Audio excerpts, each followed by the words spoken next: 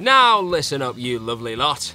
From small screen spin-offs and sequels to already beloved big screen properties perhaps paving the way for more unexpected greatness, to some of cinema's most respected minds once again lending their legendary talents to the world of television. Even after taking in the content of this very list, you still likely won't be prepared for what the world of TV has in store for you in the not too distant future. Gareth here from WhatCulture.com, and here are 10 upcoming TV shows you are not ready for. Number 10. Gangs of New York.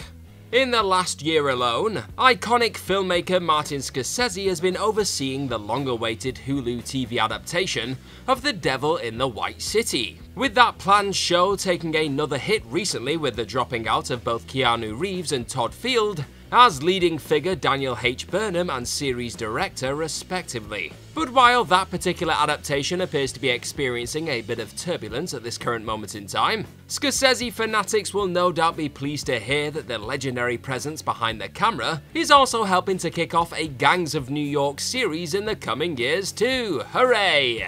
According to recent reports, Scorsese will once again be aiming to get a gang show off the ground after his 2013 attempt to do so. This time teaming with Miramax Television to help create a new high-profile spin on Herbert Asbury's 1927 titular novel. Along with executive producing, Marty will also be on hand to direct the first 2 episodes, penned by writer Brett Leonard, that will supposedly focus on characters that weren't present in Scorsese's Oscar-nominated 2002 big screen adaptation. Just when you thought it was safe to head back onto the streets, eh?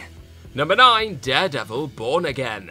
If the sight of Charlie Cox rocking up in many an MCU project of late, and Vincent D'Onofrio heading back into the Marvel Universe as Wilson Fisk in Hawkeye towards the back end of last year wasn't enough to get you giddy about the concept of Daredevil finally returning to the small screen, then, well, what more do you want? Well, maybe the news of this much-wanted return of Cox's Matt Murdock reportedly being set for a whopping 11 months of shooting from 2023 onwards will be enough to convince you that a truly epic 18 episodes of hopefully gritty crime-fighting brilliance will be heading your way by 2024. That, and the fact the show is said to be shooting on location in New York, without a volume or LED stage in sight perhaps, bodes well for Murdock's solo series return, with a noticeably authentic feeling Hell's Kitchen no doubt helping ground a story that could see the MCU finally step into far more mature territory on the small screen. And there's every chance Cox and D'Onofrio's presence in the upcoming Echo series could add a few more intriguing elements to this already compelling production too. Number 8. Dune: The Sisterhood. Before the unquestionable success that Denis Villeneuve's staggering Dune experienced last year, HBO was so confident in the content that the director and his team were cooking up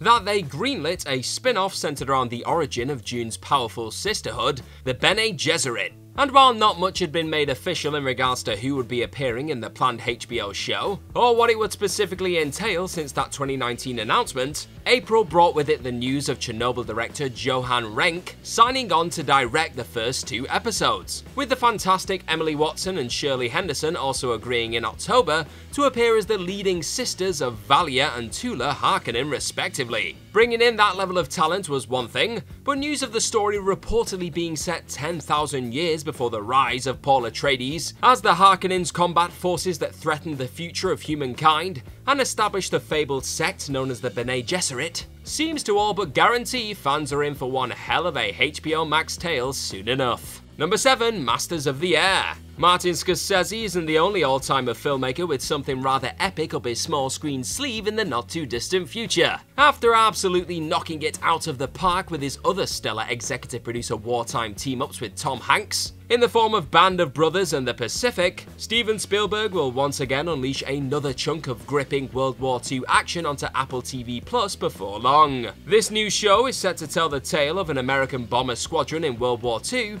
who brought the war to Hitler's doorstep, based on Donald L. Miller's book Masters of the Air.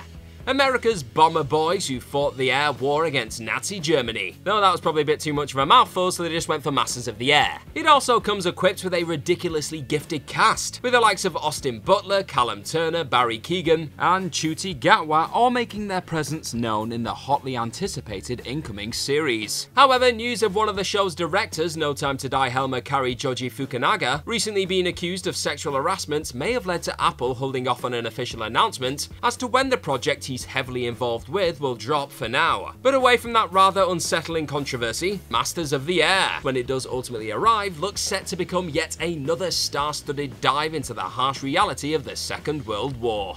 Number 6. Ahsoka. From the moment Rosario Dawson's live-action version of longtime Star Wars favourite Ahsoka Tano rocked up in Disney Plus's The Mandalorian series, fans were bracing themselves for the potential of the dual-bladed hero perhaps being given her own solo series treatment. Well, they didn't have to wait too long for the announcement, with Disney Plus quickly capitalising on the reaction to her stunning live-action debut and setting the ball rolling on a 2023 Ahsoka TV tale. Tano has, of course, rocked up again on the small screen recently in the Book of Boba Fett series in satisfying cameo form. But Star Wars mastermind and Ahsoka writer, director, producer Dave Filoni's comments on the writing process on his Tano passion project being thrilling, his classing of the watching of an already edited episode as a religious experience, and Tano seemingly still being on a mission to hunt down Rebels' big bad Grand Admiral Thrawn, based on her live-action antics, all feel like promising signs that this former Jedi's upcoming solo story is definitely in the right hands and shaping up to be something pretty special. Oh, and the live-action reported casting of Ezra Bridger and Sabine Wren, played by Eminez Fandi and Natasha Liu Bordizzo, respectively, is simply the icing on top of an already captivating cake. Number 5. The Penguin.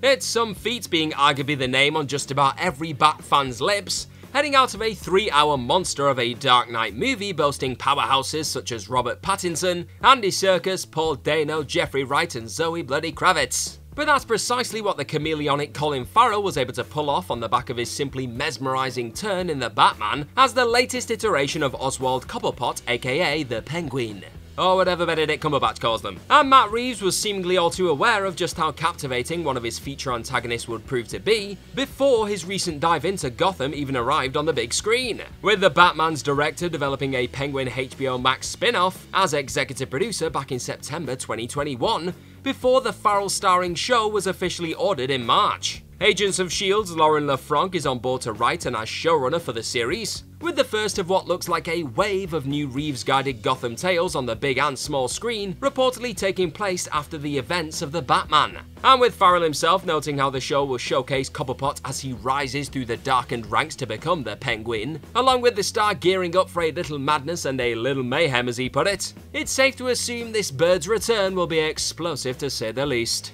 Number 4. Secret Invasion. Bringing together more acting powerhouses on the small screen than ever before in the MCU. The likes of Samuel L. Jackson's Nick Fury, Ben Mendelsohn's Talos, Kobe Smulders' Maria Hill, Emilia Clarke's reported Abigail Brand, Olivia Colman's Sonia Falsworth, Kingsley Ben-Adir's Gravik, Martin Freeman's Everett K. Ross, and Don Cheadle's James Rhodey Rhodes will all be navigating a twisting and turning spy thriller landscape containing more shape-shifting aliens than anyone is likely ready for. I know I'm not. From the minute this one gets underway, given the compelling source material, there's a solid chance just about any person, or super person for that matter, seen occupying the screen may not actually be who they claim to be, given the Skrulls' penchant for convincing transformation. So buckle up for jaw-dropping revelations aplenty, some of which could alter the way Earth's corner of this sprawling universe operates forever! And maybe even some of the MCU's long-running heroes such as Fury, Rhodes or Hill finally showing their true colours in more ways than one,